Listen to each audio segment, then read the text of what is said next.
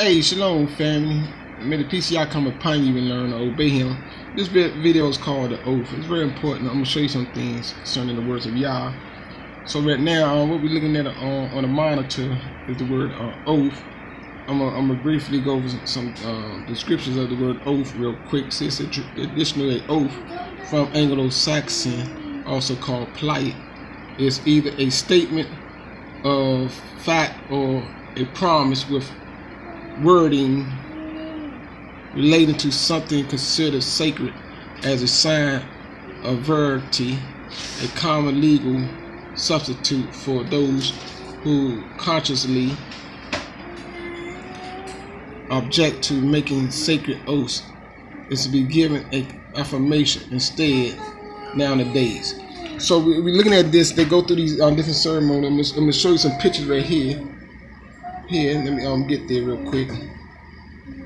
So, see how he got his left hand on the object, the Bible. The man named Henry Kissinger, and his right hand with his palm extended out towards the man he was given an oath by. See, it's place his hand on a Bible as he take an oath of office as Secretary of State.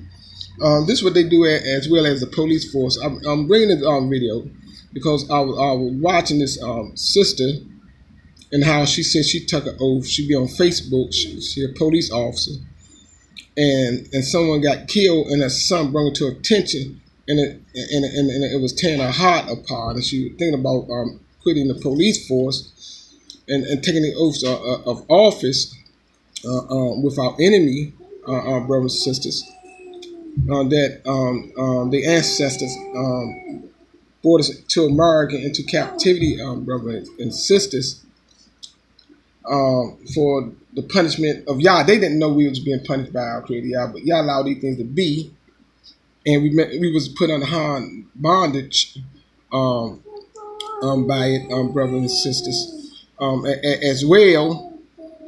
And so see, I got a couple more pictures right here to show you.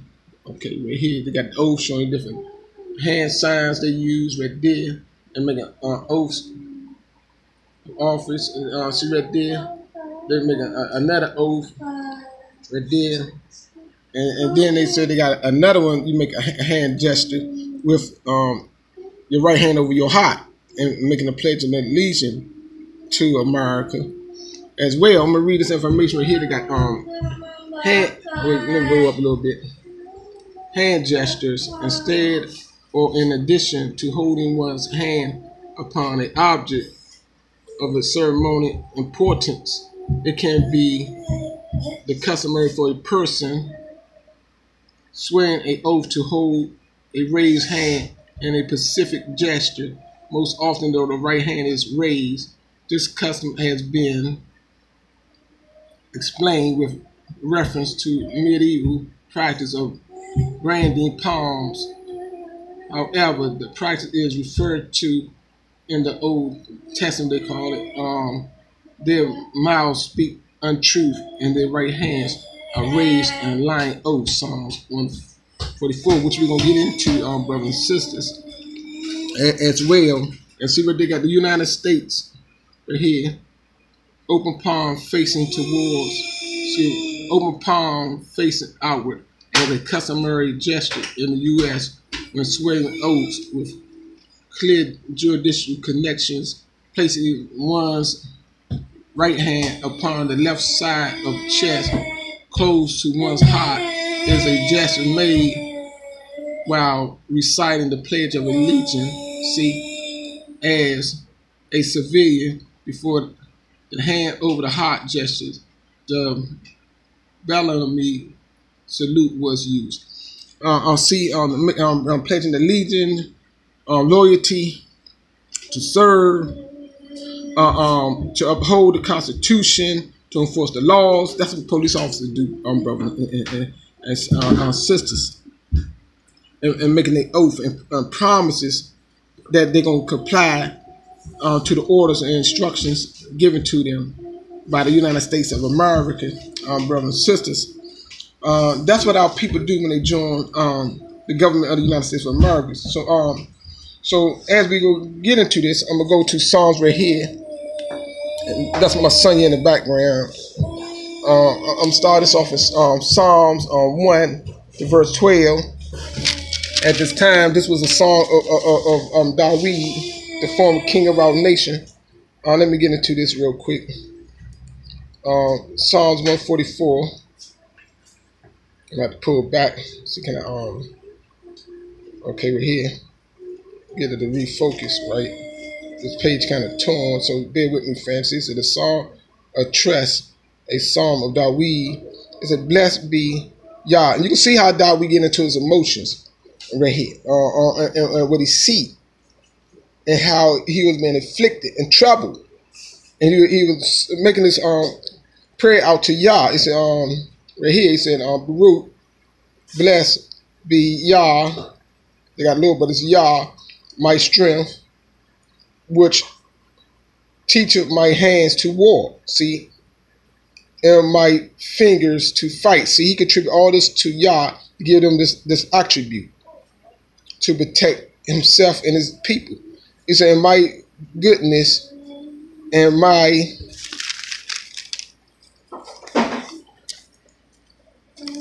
fortress, my high tower, and my deliverer. See, he made all the claims to Yah.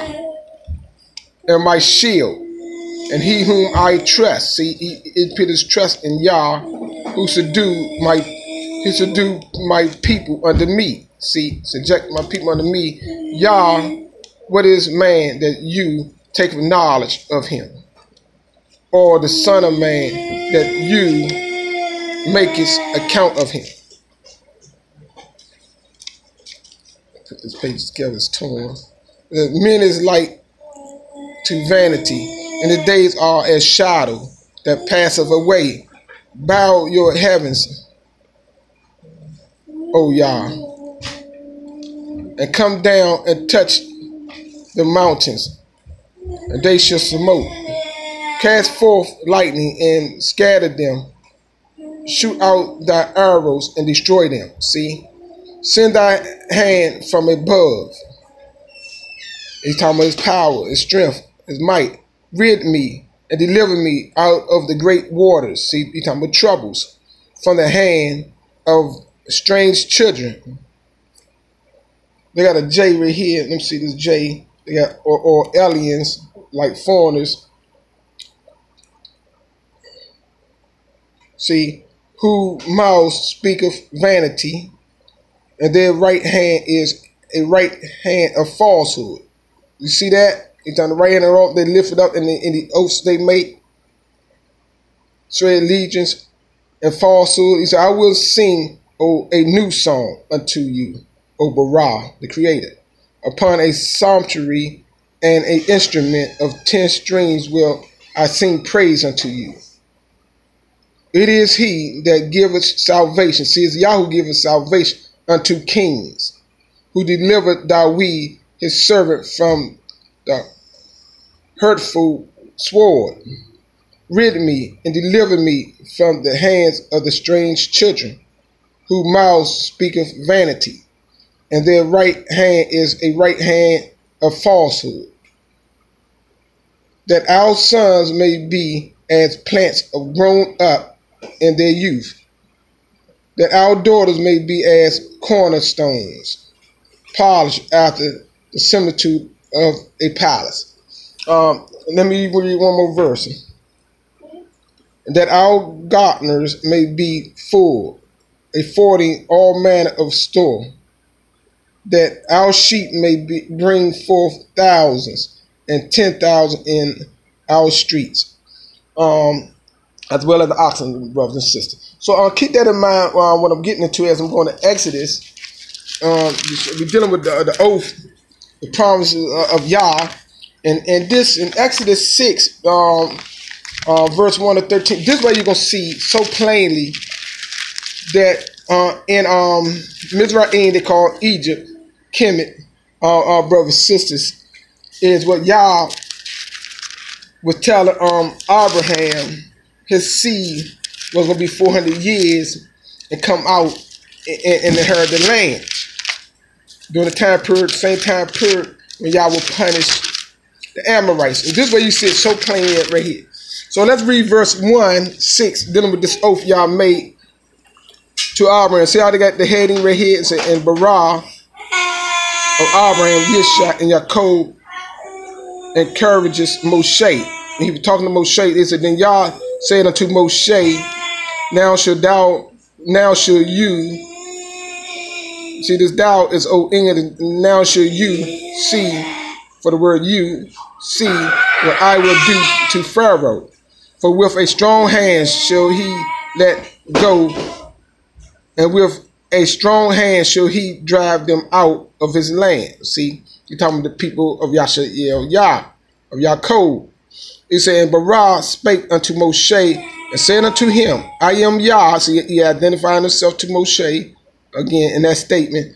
I appeared unto Abraham, see, unto Yishak, and unto Yaakov by my name or identity of Barah Shaddai. They got God Almighty, but Barah Shaddai. But by my name Yah, see right there, they got Jehovah, but it's Yah. Was I not known to them? See, that was the statement. He was known to them as Yah, the created name.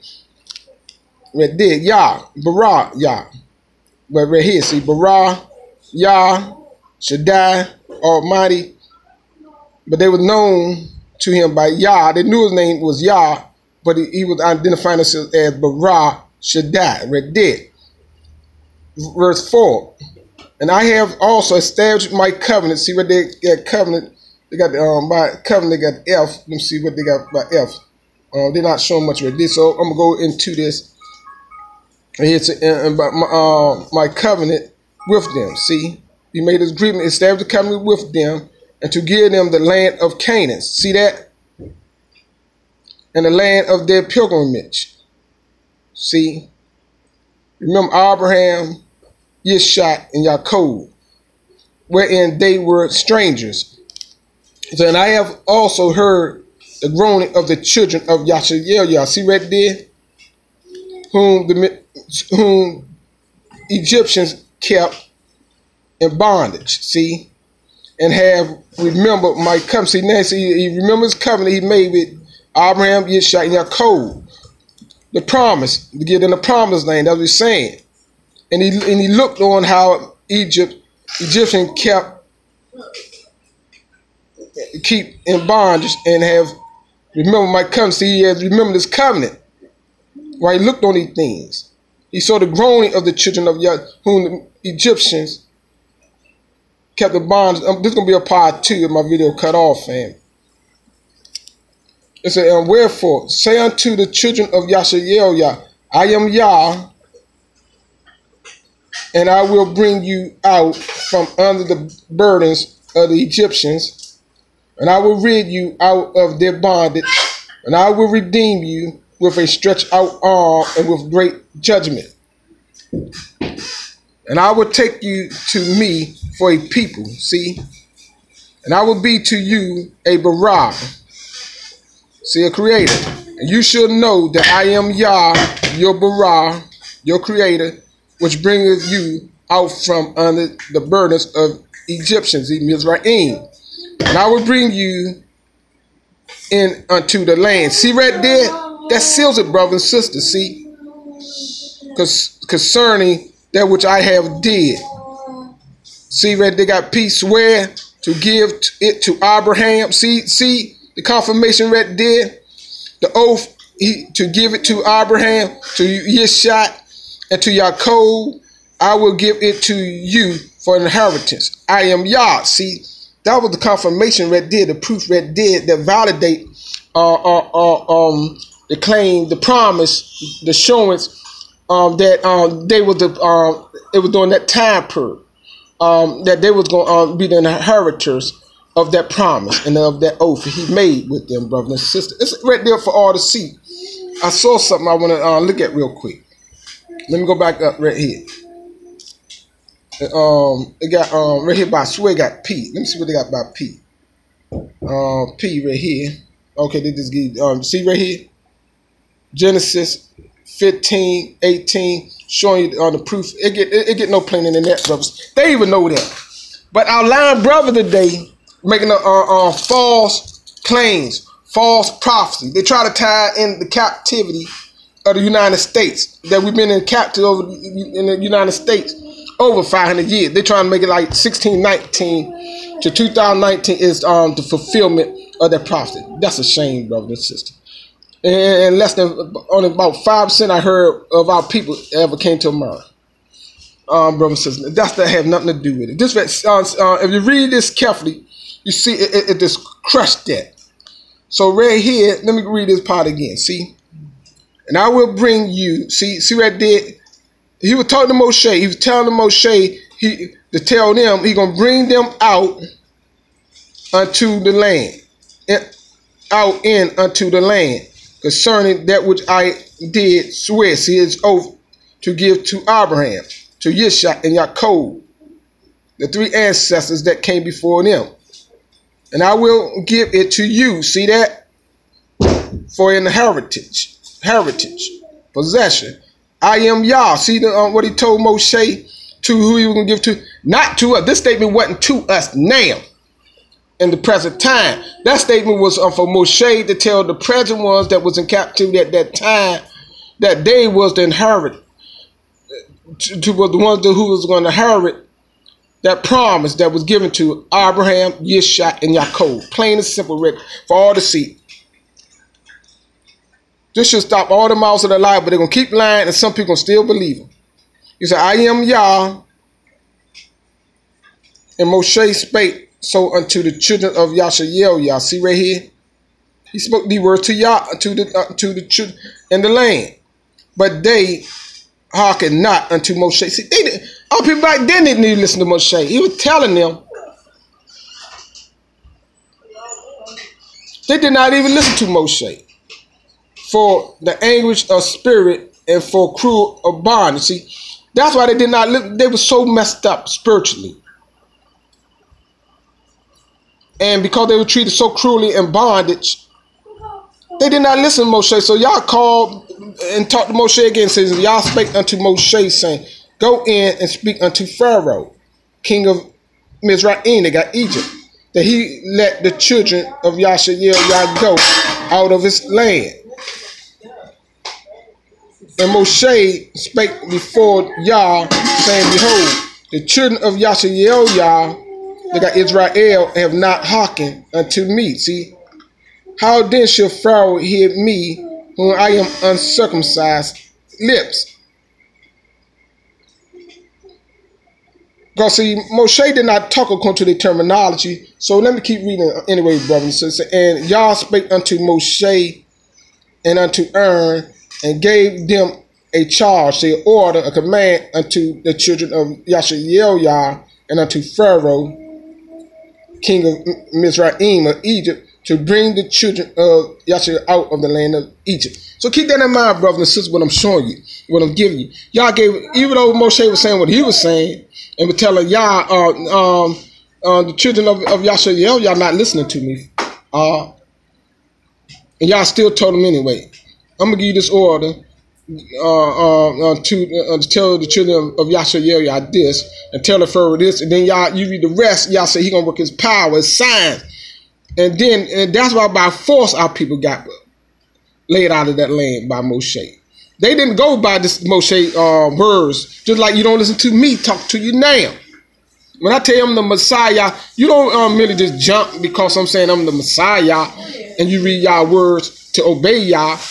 Moshe came with y'all words without a book, and he came audibly talking to them and talking to the leader and telling them. And the leaders of the people did not listen to Moshe at that time, not until they were forced out. And then they know Yah was truly with Moshe. Moshe had to show them signs. Yah. All y'all should know that who read the writings in the words of Yah, what went down in that situation, brothers and sisters. They did not just hearken to Moshe like that. Y'all had to cause things to affect them and affect Mizraim people, or knights, or Egyptians, to release our people. And Pharaoh did by force and rushed them out there before they had leavened bread. Just everything like the father said, brothers and sisters. And that's how they went out with Moshe. They didn't go out with Moshe in loving fashion and trusting Moshe. That's why they gave Moshe hell all the way through until Moshe got angry. And he sinned against Yah and never made it to the promised land with them. And Yah chose his successor, his servant, brothers and sisters. That's how they went down, brothers and sisters. So I was showing you something about an oath and how oaths came and how our enemy, our people make oaths with the enemy to turn against their own nation, brothers and sisters, and love the enemy more than they love their own creator, brothers and sisters.